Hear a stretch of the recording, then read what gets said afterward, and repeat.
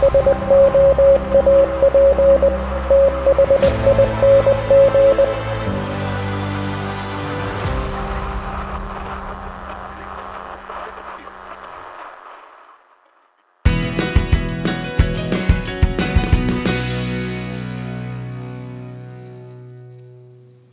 to the first shave of 2024 here on the Soap Thing project. For this particular shave, I think I'm going to do something that is, well, definitely appropriate to the January time frame during which this video is being released. It's going to be Night Watch Soap Company Cocoa Alps. I was hoping to get this in time to do it before Christmas, but the sort of bottlenecking of packages getting shipped from here to there made it take a bit too long. So in any case, here it is. 4 ounces of soap for 20 bucks, $19.99, a perfectly acceptable price. Not great, not bad. And as you can imagine, it smells exactly like this. Andy's Mints is kind of the intent, is that it's supposed to smell like that. But this is a tallow-based soap. We'll talk about the scent more during the shave, but it's it's a loud one, let me tell you. Whew, jeez! It's, whew, it is craziness. The scent strength on that is probably the strongest I've seen in a while. And we have the matching aftershave to go with the Night Watch Soap Company Cocoa Alps. Tallow-based soap, alcohol-based aftershave, good stuff so far. The razor is going to be the Schick Type L injector razor with a, I think, a third use Ted Pella blade in the razor currently, and the brush is going to be from Sawdust Creations, and this is a 26 millimeter Manchurian silver tip. It is quite a high density sort of thing, and I have since decided that I do not wish to use brushes like this anymore. I've been using almost exclusively 22 millimeter brushes, occasionally a 24 millimeter, so this is way outside of my wheelhouse currently, but I wanted to get it on camera just once, so there it is. Get it on camera just once before I send it away to either be given away or sold away. It's going somewhere that is not here, let's put it that way. And it's a high density badger knot, so I have not forgotten that I need to do a tutorial on how to lather with one of these, because there is a trick to it. I alluded to it in a video I did previously, but a couple people have asked me to actually show you how to do it, and that's coming. I haven't forgot about it. But in the meantime, let's get all this together and do a shave.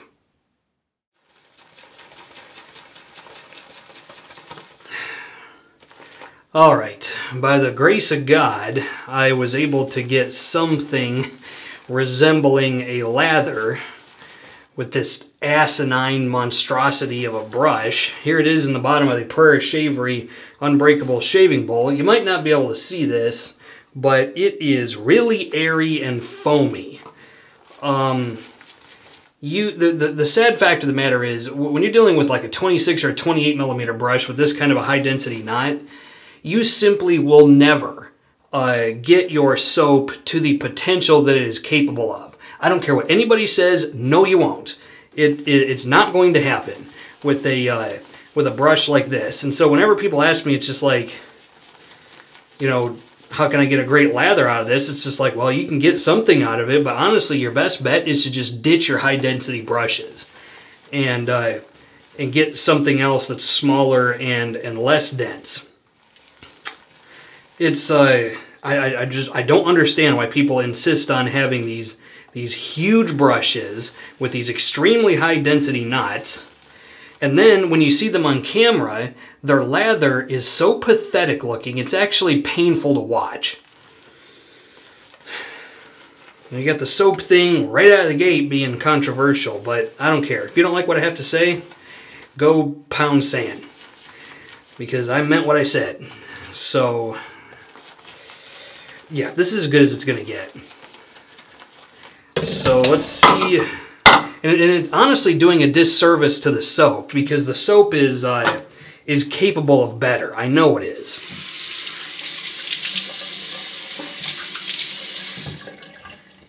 But you're not going to get that kind of potential out of a brush like this. Because I don't care what kind of a lather you got out of it with a knot like this, you will have gotten something better out of it with a synthetic knot or a less dense badger knot. Yeah, see, look at how thin and just pathetic looking this is. Like, there's no thickness to it. It practically dissolves on my face.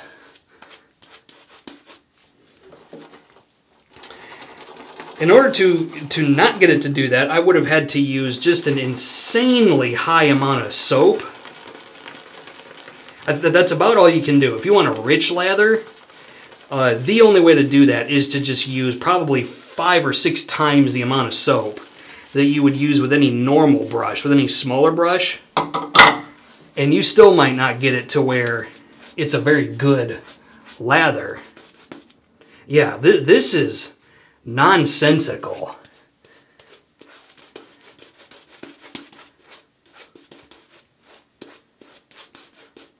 You know what? No. This is asinine. I'm going to re-lather this with a brush that's worth a shit. And I'm going to get this off my face, and we're going to come back to the shave, because this is not fair to that soap. That's outrageous. Okay, welcome back. We actually have a lather that's worth a shit. I mean, look at that. That is more lather that is significantly thicker and richer, and it required less soap and less time. This was about a 2.5 minute load in the Pereira Shavery bowl. With this thing, it was about a 11 minute load. I actually looked at the clock on my phone, and I was doing it very slowly and very carefully and being very calculated about how much water I added to the soap and when I added it. And it didn't matter. It's still going to be a coin toss chance whether you can actually, you know, make a good lather out of it. But then you get something like, you can't really see it, but this is the QED Select 4422, which is also a badger knot. And I used less soap, and look at that. That's just craziness. So, yeah. It's one of those things where, you know, if a soap is bad, I'm going to tell you that. But I'm not going to sit here and show you something that's not representative of what the product is capable of. Okay, let's put it on the face. Oh yeah. That is more the way it should be.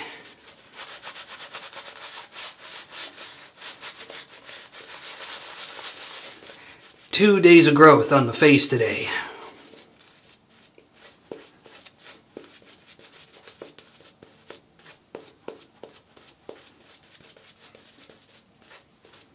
There. Boom. Awesome. Quick, easy, simple, great, amazing.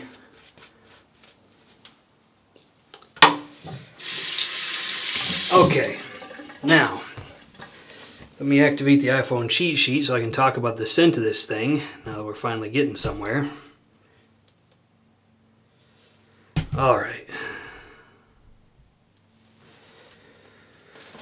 Schick Type L with a third use Ted Pella blade. Let's do it.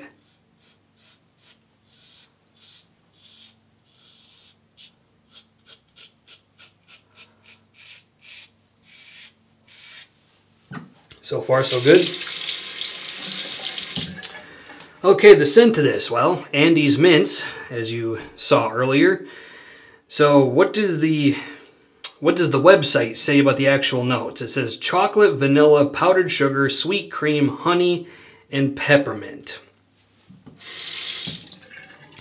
But anybody who's not been living under a rock knows what Andy's Mints smells like. It's a mint chocolate sort of scent.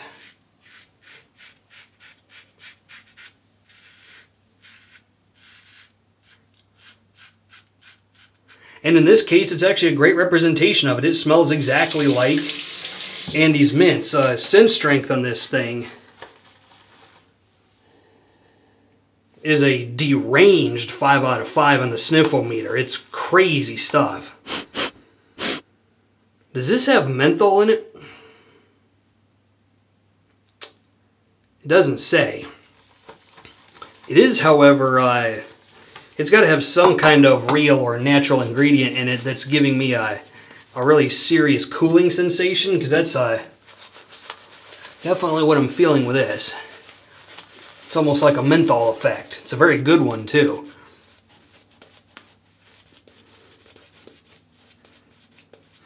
I think this was a good idea from Night Watch Soap Company, and that's coming from somebody like me, who I am really quick to get jaded. There's a lot of stuff that does not impress me, and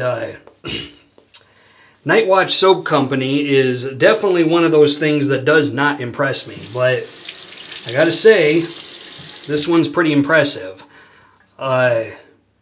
Yeah, it's just it's a wonderful execution of it. The label is cool looking. We'll take a look at that again here in a minute. But they make a good tallow soap that is fairly simple in its list of ingredients.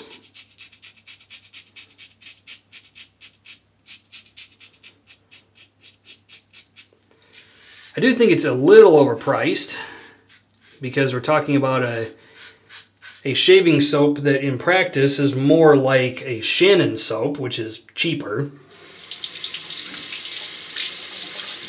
So I think it's priced above its weight class, but not outrageously so. It's slightly overpriced. I'm just gonna say that right now, but I think it's worth it, because this scent, it's got that very distinctive kind of almost medicinal kind of mint scent to it, and that's competing with this chocolate note.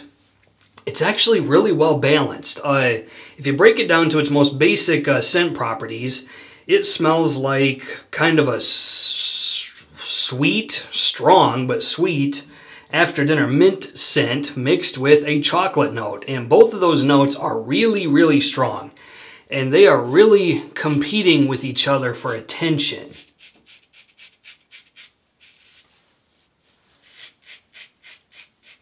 And so as a result, you have a scent that is very strong but very well balanced.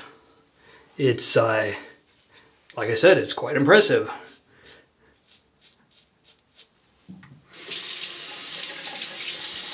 Alright, try to shave under here without getting a nick. That would be delightful.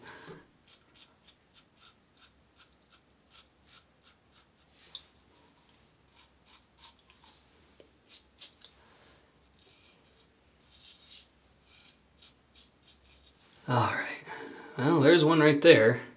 There was an ingrown hair there, so that was going to happen no matter what.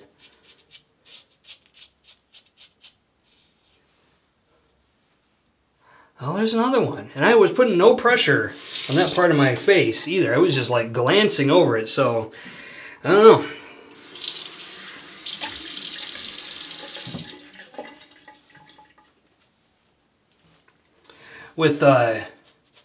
With having bumps and ingrown hairs and stuff like that happen, whether I am shaving properly or not, it is kind of discouraging, not gonna lie. Because like right here, this is no pressure at all. And I'm not necessarily even taking hairs off at this point, because I'm not applying enough pressure. But if I go any further, it's gonna draw blood, because it's there's actually a science behind that. So a blade like this, like an injector blade or an artist club blade, is going to be thicker and therefore more stiff and more rigid. And anything you take it across, it's just going to slice it off. Versus something like a double-edged blade, which is so thin and actually not that sharp if you think about it, it will actually glance over some less prominent bumps on your face, unless you have a big one that's just unavoidable. Usually it will tend to just glance over things and you're less likely to get nicks and cuts.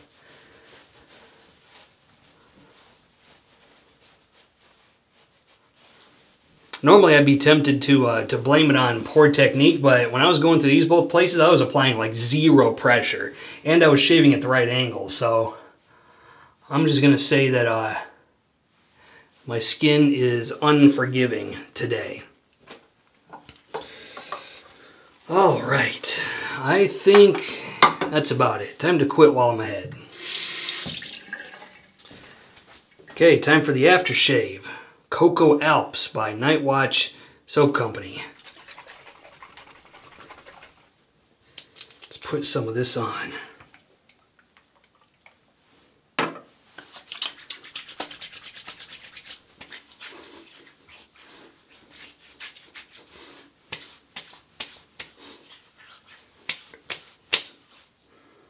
In this case, I'm going to say that the aftershave almost ruins the scent. And there's not much you can really do about that. Shaving soap is actually a very good sort of carrier, I guess. It's a good platform to put a scent into. An aftershave is different. There's a different dynamic there that has to be considered when you're putting scent oils into it because, for example, peppermint. You know, we have minty notes that are in this scent. Well, you add alcohol to it, and if you're not careful, it's going to smell like peppermint schnapps, which is kind of what it smells like. So, very few artisans are capable of overcoming that, so I won't fault them for that one. But, yeah. So, my final thoughts on Nightwatch Soap Company Cocoa Alps. Could I recommend this for a purchase? Oh yeah, this one's good to go. This one's a very good kind of, in my opinion, I would be more likely to use this in like November, December, but I think I'm going to use it a lot this month here in January, maybe even into February, because it's got that minty chocolate kind of scent to it that is more appropriate, I think, for the holiday season, but once you're past the holiday season, I don't think there's any reason not to use this. Then it's a great winter scent. Let's just leave it at that. Definitely something to use in winter, without a doubt. Alright. That's it. That's the shave for today. Questions, comments, put them in the comment section of the video. Otherwise, until next time, this is Soap Thing telling you, shave like you mean it. Thanks for watching.